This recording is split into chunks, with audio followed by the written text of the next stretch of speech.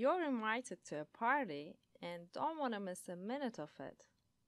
You want to get there as fast as possible, but without exceeding the speed limit, which is 50 miles per hour. In order to get to the party as soon as possible, you'll need to maintain your speed at 50 miles per hour. You may not have noticed it before, but actually you drive your car in closed loop. Let's first identify the components of this closed loop system, and then we'll learn the basic terminology.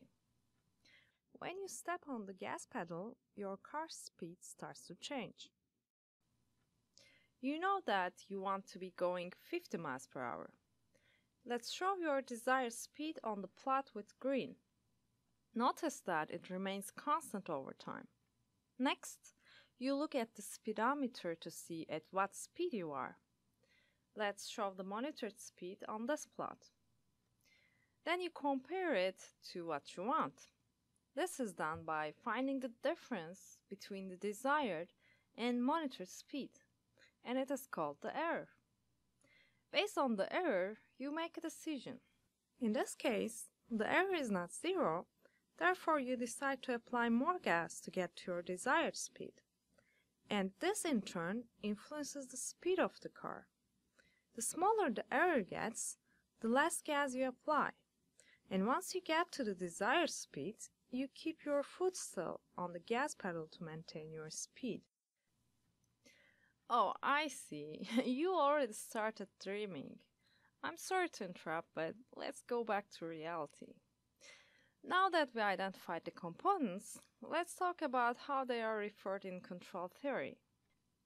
In a feedback control system, the goal is to control the output to a desired value, and that value is referred as desired output. Other common terms are reference and set point. The object whose output you try to control is called the plant. The output of the plant is measured by the component called the sensor, and the measured output is then compared to the desired output. The difference between the desired and measured output is the error. Based on the computed error, the controller decides on the control action, and it commands an input which is then sent to the actuator. The actuator is how the controller influences the plant. In some situations, you'll see that the actuator, sensor, and plant dynamics are merged into one and referred to as the plant.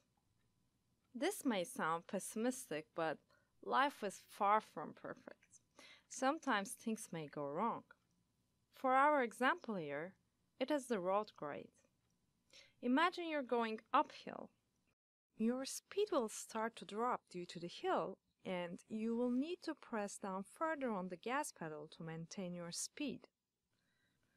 Unexpected environmental changes causing the system output to behave in an undesired way, such as the road grade in this example, is called disturbance. Similarly, a sticky gas pedal, icy roads, or windy weather act as disturbance on the car. Another thing that may go wrong is related to measurement. While you're monitoring the speed, what if your vision is a little blurry because you forgot your glasses at home? The speed you're monitoring becomes noisy and fluctuates between values. This is referred as noise, which is an unwanted signal affecting your measured output value. Driving manually makes you tired. Cruise control can make your life easier. Let's see how the system can be converted to an automatic control system. Now, instead of monitoring the speed manually, you can have a device that provides an electronic measurement of the speed. Your brain was acting as a controller. Now, the engine control unit becomes the controller that computes a control action based on the error. The actuator now becomes a mechanical device that does what your foot used to do.